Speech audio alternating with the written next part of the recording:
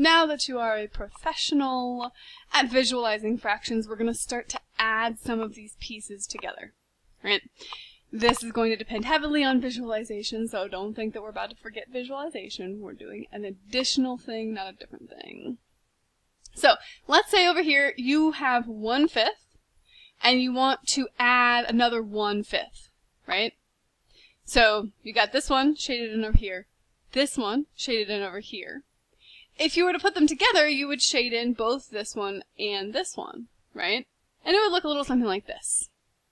Now, in our final answer, in order to get the final answer, we can say to ourselves, okay, well, the denominator is the number of equal pieces, not unequal, but equal pieces. And here we are over here with 5 equal pieces. And the numerator is the number shaded in. And because we shaded in this one and then also this one, we actually have 2 pieces shaded in over here. So the final answer would be 2/5, right? 2/5.